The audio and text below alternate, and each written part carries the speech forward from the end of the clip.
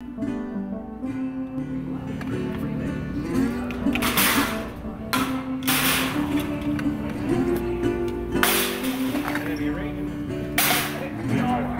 of us are really active.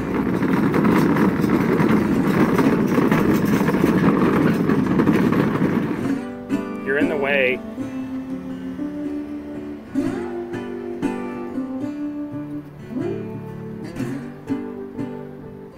So all you rural living folks, you'll understand this. You got a handful of things you got to get when you come to the big city, which to me, the big city is Marquette. It's like 23,000 people. And you end up spending a lot more because you walk around and you realize you need a bunch of stuff. So while I was here, I ended up getting all the parts to make another sand point, to sink another sand point with a hand pitcher, because I love the one that I have on the beach, and I think I'm going to put one on at the deer camp, so I always have water. So anyways, let's hit the road. Let's get back to town so we can keep working on the Beagle barge.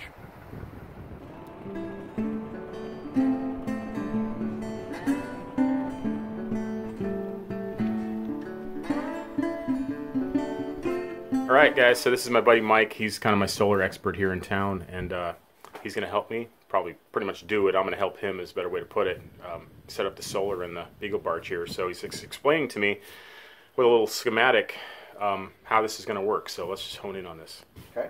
That's, like I said, this is going to be the rough draft right here because we still need to put in maybe some, or not maybe, we need to put some cutoff switches at the battery itself. But your motor battery, which will be charging off of the outboard, to go to a distribution block for all your boat needs, your navigation, interior lights, exterior navigation lights, so on and so forth. So this distribution block will divvy out positive and negative. And then on the negative side is where we'll meet your solar battery bank and your motor battery bank here.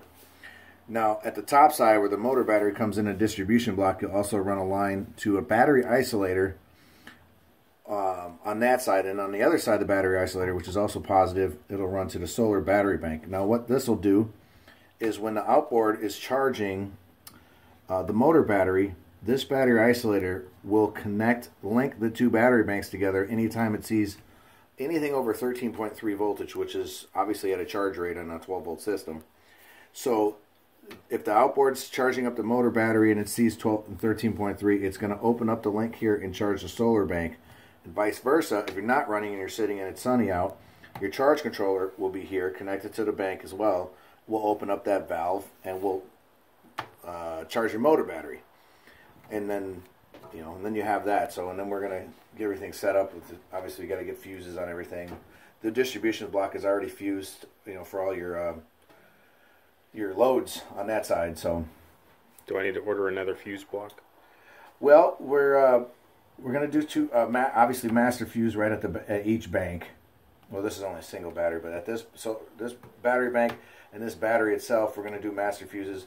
And then I would like to get a marine switch, kill switch, so that you can just turn all this off. Like a Perco switch? Yeah. Okay, I think I have one in my pile, so. Right, and then we'll figure out where we're going to link that in at, and then this will effectively run on the solar then. Okay, awesome, man. Thanks. Mm-hmm.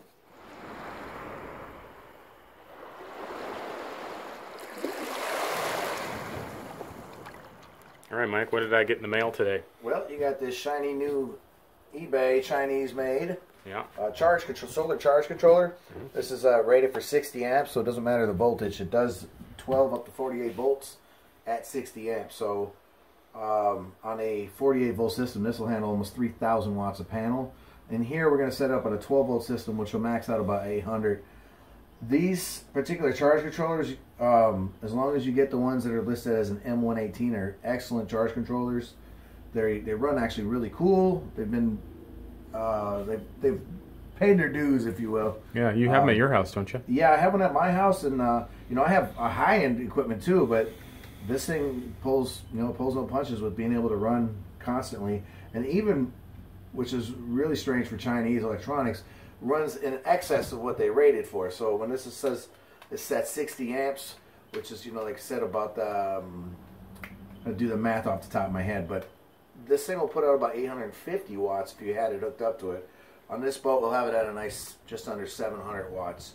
So it'll run cool, stable, unless this for some reason, a dud. But other than that, these things are really well known to run good, and they're not expensive either. They're very inexpensive. Even if they last for a year or two, it's still just replace it, and you're still under all the U.S. made high-end stuff, eh? Right, and I've seen people that are running these hard on homesteads for over almost half a decade at this point now. Wow. So, and that's running hard and hard climbing too. So yeah, should be great on this boat. I'll put a link in the description, guys, if you guys want to follow up on it.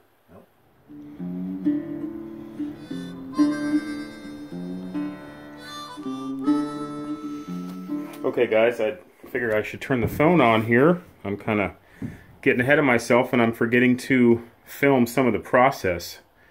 So I started cutting down the bookcase. I might have to do some more, angling and so forth, to make it just right. But I got it, in a spot for the moment. And I think putting on this new steering wheel is going to work. I had to do a little finagling with the Woodruff key that goes on the shaft. But I got it to slip on.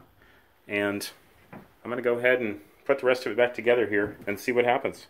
Okay, guys, so this is what I came up with. I've got this helm. I might have to, over time, adjust the angle of the steering wheel depending on whatever seating I get. But this steering wheel went on, surprisingly, amazingly, and it does make it a lot easier to steer. I think it looks better, too. I'm probably going to mount the controls up here on the wall. I need to go home and get a spacer, piece of wood. I know what I'm going to use. Kind of build it out a little bit so when I'm driving, basically standing right here, steering with this hand, more than likely, and running the controls this way. Kind of keeps them out of the way, too. I've noticed with all the boats, I've had over the years that if you have your controls right behind your seat, they can, when you're moving your seat, twisting it around, whatever, you can sometimes hit the controls and they kind of get in the way. So it is nicer to keep them up out of the way a little bit. That's what I found. Of course, it makes it a little harder to reach them when you're in the seat. But my thoughts are, the way I'm going to use this boat, just kind of a lot of relaxing 5-6 miles an hour down the rivers and such. I'll just set it, at a speed, and then I'll sit. And I can kind of sit, what I did in the Shanty Beagle is I kind of sat sideways. Just had one hand on the wheel, and I kind of just, made adjustments while looking, that direction. And then when something, a barge is coming or there's some reason to start making adjustments to dock or whatever, you stand up, and then you have all your controls just kind of right here at your waist height. So, and I can stand right here like I did with the Shanty Beagle and look out the front window and just reach down with one arm and do some steering. So, fine tune it. We've got lots of time. Got all the time in the world. This will be a good start. Tell me what you guys think. I'll show you what's going on up here, guys. So in case you ever do this, I probably should notch that out a little more to reduce that bend, because the cable is kind of pinched right here. I mean, they're designed to do that to a certain extent, kind of like steering or throttle cables, but anywhere you can reduce a bend, the better. So I'll probably notch that out a little more.